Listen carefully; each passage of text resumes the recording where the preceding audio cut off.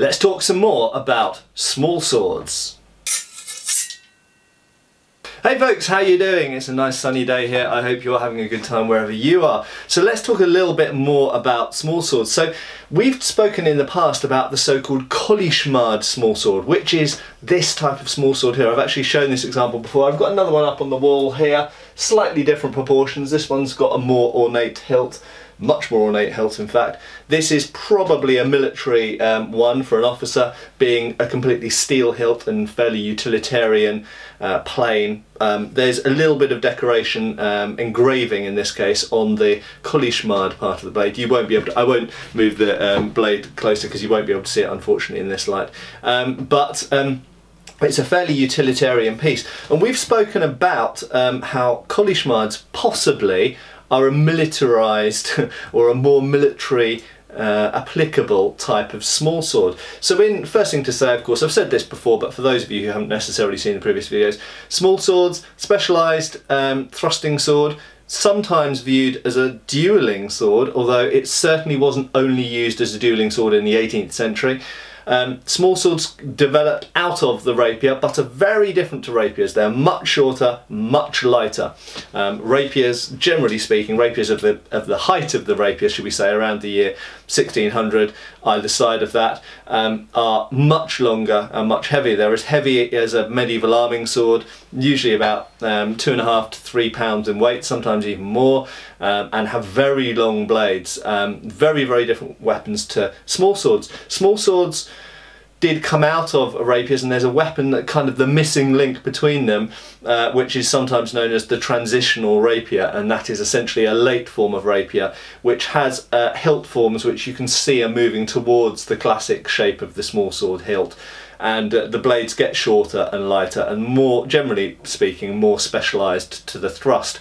Rapiers of the 16th and early 17th century can cut and thrust. They're cut and thrust blades, although the weight is more shifted towards thrusting than cutting, but they can nevertheless cut. Small swords, for the most part, with a few rare exceptions, cannot cut. The classic French small sword blade is triangular. When I say French small sword blade, that's because it seems to have been a French invention, not because they're all French. Small swords, I think, have got kind of short shrift in modern swordsmanship, in that they've often been the butt of jokes, and people have often because I guess of the similarity between small sword fencing and foil fencing, which modern foil fencing evolved out of 19th century foil fencing, which was the practice for the use of the small sword. And I guess partly because of that, and perhaps because the small sword looks very dainty and light, lots of people make fun of it. But it is a serious weapon. And you know, I know people who can use small swords extremely effectively against other people who are using sabers or backswords or whatever. Now, don't think for a second that I would necessarily choose personally a small sword for a 18th or 19th century battlefield. I personally wouldn't. I would choose a backsword or a saber because I think they're more versatile against more types of opponents. But in a one-on-one situation, so in a duel basically, but even on the battlefield, the small sword does have some virtues. It's incredibly quick, incredibly light, and the thrust, because of the nature of the blade, it is extremely stiff. That is me flexing this blade fairly hard, and you see it does not flex much at all. That means, so when you push a point into something, the flex in the blade essentially steals energy from the penetrative force of the thrust. And as regular viewers of this channel know, I love deep penetration, but quite seriously, if you want to run someone through, then the stiffer the blade, the better. And small swords are very, very good at that. Now let's remember for a second that, you know, cut versus thrust was a massive debate in the 18th versus 19th century. And whilst a cut and thrust sword is, generally speaking, I would argue, more versatile, the thrust, nevertheless, if you do get the thrust in, if you manage to cross someone's cut and then run them through with the point, they're probably completely screwed in the 18th or 19th century, because medically there's basically nothing, unless they're really lucky and the thrust doesn't hit any organs. But if it hits an internal organ or a windpipe or a brain, you know, or heart obviously, but if it hits any internal organs, you are screwed. There's basically, unless you're the luckiest person alive, there's basically nothing that medical science of that time can do to help you. Cuts, completely different. Cuts were very often medically treated and very often survivable. They may put you out of action, so the cut may achieve its military objective by incapacitating an opponent, but the survival rate from cuts was very, very high. Donald McBain, a famous swordsman and pimp, as it happens, was, and I believe soldier at one point, he talks about swords and he rates the small sword really, really highly, despite the fact that he fights with lots of different types of swords, spadroons and backswords and all sorts. He rates the small sword really highly, and he talks about taking cuts and basically just getting over it. Get over yourself. Taking cuts and them, being healed up, or cuts not getting through clothing. Very important things to think of as well. Very often when we think of cuts, we think of cuts always being successful, but cuts have a much higher failure rate. If you push your point into someone wearing clothes, it's gonna go through. If you cut someone wearing clothes, it might not go through. Thrusts, whilst they can be higher risk in fencing terms, they can leave you more exposed. They run more risk of, for a second, being in the person's body before you can extract the sword out to defend yourself with. If that point goes into the opponent's body, they have a far higher rate of killing that opponent. Small swords are in their own right very dangerous weapons and shouldn't really be laughed at. There's nothing really to laugh at about them. They're a murderous spike. Now, I'm going to wrap up in a minute. I'm not going to waffle on for too long because there are more things to say about this that I'll do in future videos. But Colichemardes, we have talked about Colichemardes and why they may have potentially had that blade shape.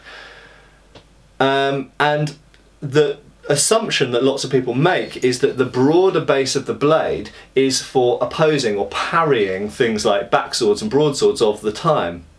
I have always been dubious about that. It could be true, it could be the case, but then why are they so finely edged if that is the case? I think there's lots of reasons why I think that's probably not the case. I think the fine edges of the Colichemarde suggest that it is not for parrying, in fact. It is presumably because they wanted a wider base of the blade for some reason. And one possible reason is actually so that when you're encountering another small sword blade, it means that the bind brings their blade further away from your hand and wider from the bind. That's one possible reason. Or it's possible that I'm completely wrong and it was for parrying backswords and broadswords. As far as I'm aware, no period source tells us what this Colichemarde broader section is for. If anybody out there knows better on that topic, I would genuinely love to know. And I'm always happy to be proved wrong. If I say something that I'm wrong about, I will issue a correction. My gut instinct, based on knowing about swords and based on other designs of swords that have regions of the blade that are designed for parrying, is that this isn't for parrying against cuts of sabres and backswords and broadswords. But as I say, I might be wrong. Now, an important thing to say at this juncture, and the reason I'm filming this video is because I've acquired another small sword. That's right, I've got 3 small swords. What's happening to my life? I don't know. I'm actually probably going to sell this one because who needs 3 small swords? I know there'll be small sworders out there going, well, we need 50 small swords, but I'm not a massive small sword fan. I like having a couple of small swords around for doing videos for you guys, partly. Also, they're quite nice to wave around. They're quite good at closing doors with, I've discovered, and picking things up off the floor. But they're quite nice things to wave around in the house, and you're less likely to smash a light than you are with the sabre.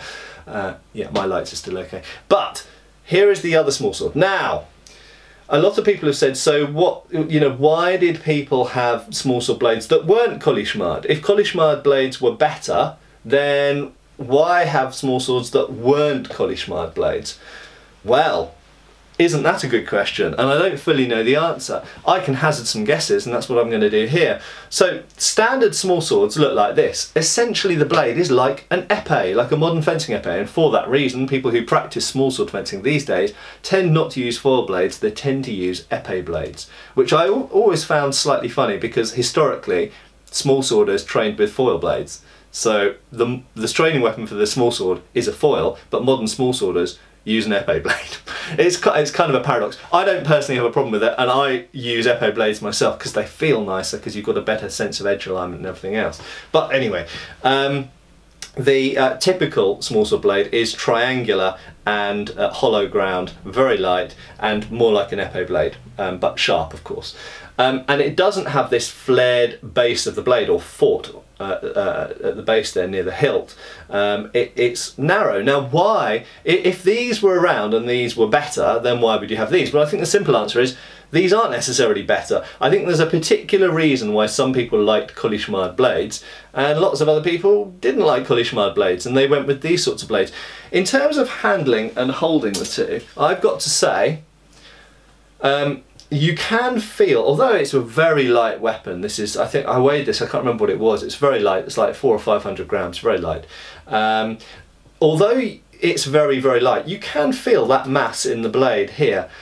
With this sword, you don't. You can feel that that mass isn't there in the blade. So the blade, despite the fact this is a longer blade, this is a 32-inch blade and this is a 28-inch or 28.5-inch blade. So I've got extra reach with this, and yet the blade feels somehow more nimble. So Colichemarde blades are beefy. For some reason, they wanted a beefier blade that sometimes had to sacrifice length in order to keep the weight down.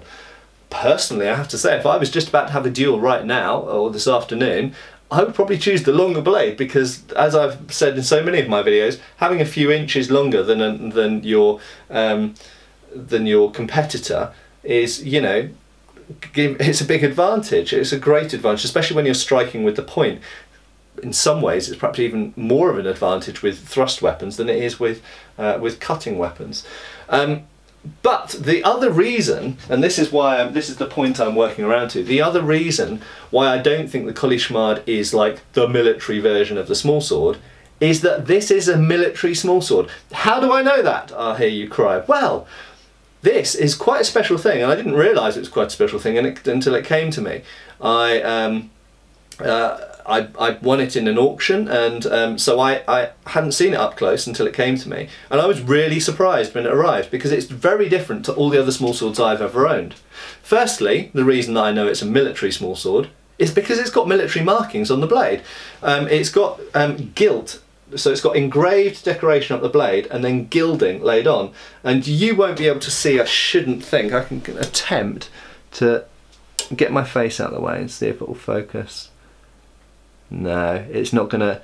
Oh, maybe if I catch the light. Okay, there we go, there. I don't know how clearly you'll be able to see what that is, but that is a crown. Not only is it a crown, it is a British crown with a sunburst above it, as any antique sword collector or a British antique sword collector will recognise. It's a crown with a sunburst above, and underneath the initials GR, George Rex. Okay, so this is a Georgian military, because only military swords have that marking on, and you find it on sabres, you find it on, I don't have an example here actually, but you find it on Napoleonic era sabres. That is a Napoleonic era British officer's engraving, essentially. So this almost certainly was carried by a British officer during the Napoleonic era. Could possibly be earlier than Napoleonic era, it could be kind of American War of Independence, that kind of time, but we're looking at probably between 1760 and 1800, I suppose, at the latest. I mean, it could even be later than that, but if I was to guess when it dates from, I'd guess about 1790, something like that. But there is another reason that this is marked out as a military smallsword that I personally have never seen before, but bear in mind I'm not a smallsword expert. It has an entirely steel hilt, a very, very robust form.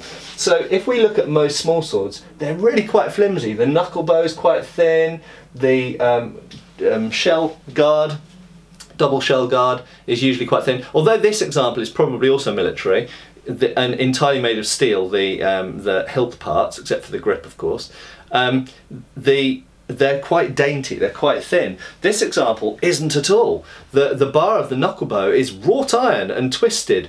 The pommel is really solid and beefy. The finger rings are really substantial, but most notable of all, this bolster in here, which gives you the space to be able to stick your finger in there should you want to, and the guard are really thick, very, very substantial, wrought iron essentially.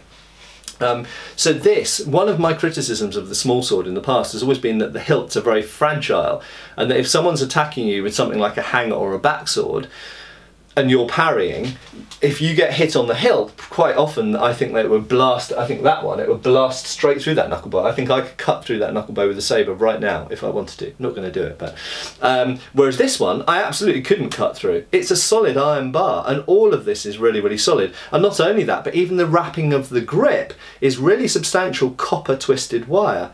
So the entire small sword seems to have been built with robustness and strength in mind, and yet it's not a Colichemarde.